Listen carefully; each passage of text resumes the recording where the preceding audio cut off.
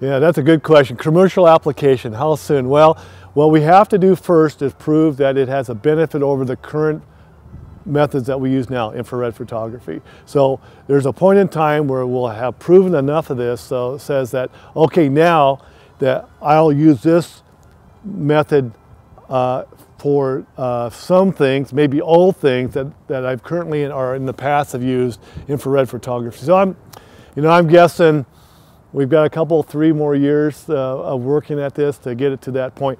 Now, the key is there's been, since the FAA released the opportunities for certain regions to be doing work related to UAVs, that there's been a real flood on the market of all these people that are going to have UAVs with cameras, and they're going to go out and take pictures of crops. That's no different than we've always done here.